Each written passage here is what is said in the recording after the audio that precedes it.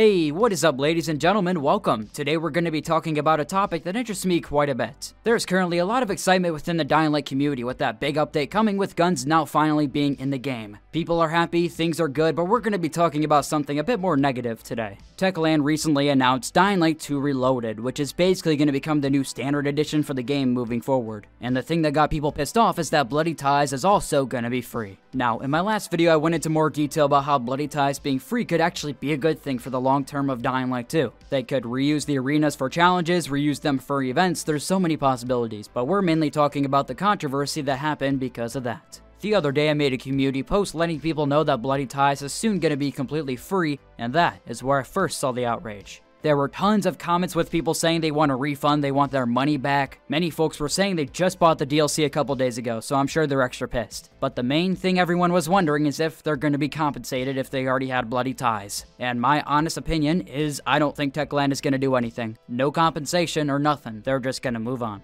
To the folks that are pissed off that Bloody Ties is gonna be completely free, we gotta remember this isn't the first time Techland has done this. And this is actually pretty normal for gaming if I'm being honest. Just a few years ago, Techland upgraded Dying Light 1 players to the Enhanced Edition all completely for free. So now everybody has the following in Bozak Horde. We just continued the cycle once again in Dying Light 2 this time. Of course, back then too, you also had people asking for refunds, being outraged that other people get the content they bought for free, even though it was years old and nobody knew was really buying it. It's not too late though, Techland could announce the DLC is gonna be free, then they give out some sort of compensation, but let's just be realistic. That's a very unlikely scenario. Tomorrow is the big event though, so I'm sure they'll elaborate maybe on Bloody Ties being free, but probably won't get into too much detail. But anyways, I'll see you there. Just like last year's anniversary stream, I'll be streaming this one too, so feel free to stop by. This is my first stream in like 8 months, also we don't really get these opportunities very much at all, especially big events like this, so I hope you join me. With that said, thank you for watching and listening to what I had to say.